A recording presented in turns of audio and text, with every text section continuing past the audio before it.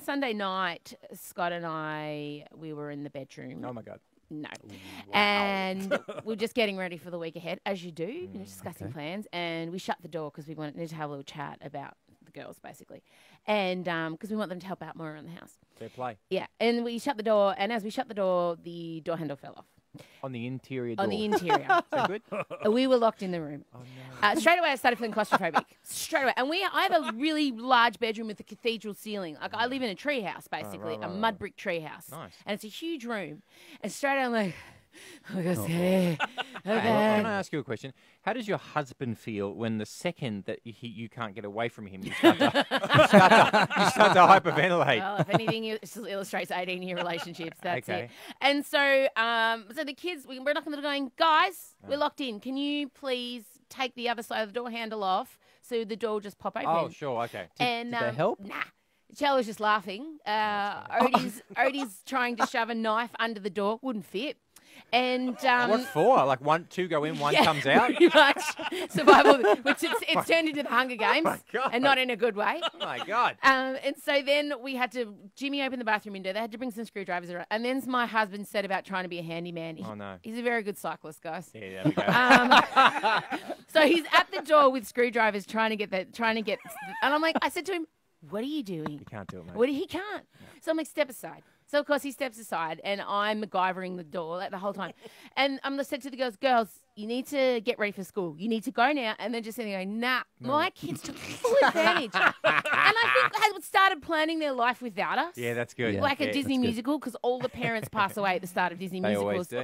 And in the end, we were trapped in there for 10 minutes. It was harrowing. I sounded drank like my own 3. wee, guys. Oh, I drank my own did wee. you really? Yeah, it was hectic. I got Bear to that Grylls point. it. Yeah. So most parents with young kids kind of dream of scenarios like that where they can just be locked in their bedroom without any interruptions. So you didn't sort of make the most of it? No, my kids are 16 and nearly 11. Yeah.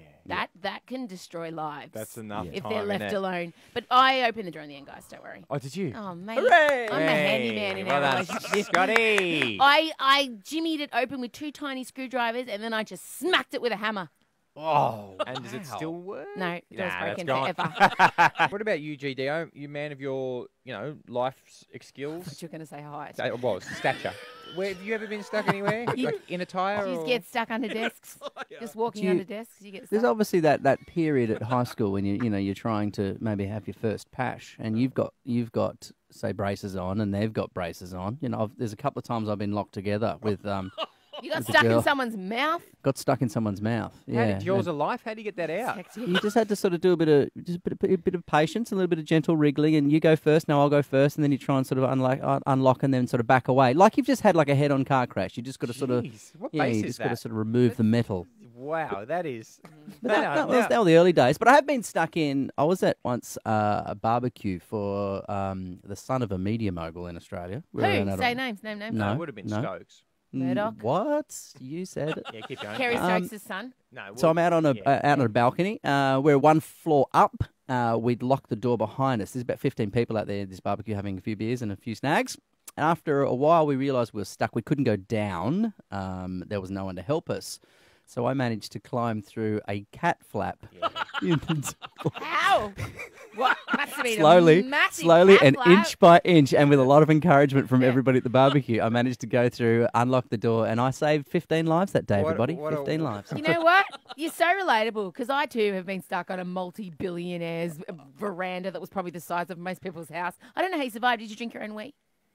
No, just high-end champagne. Just the high-end stuff. Today FM Breakfast with M, Grant and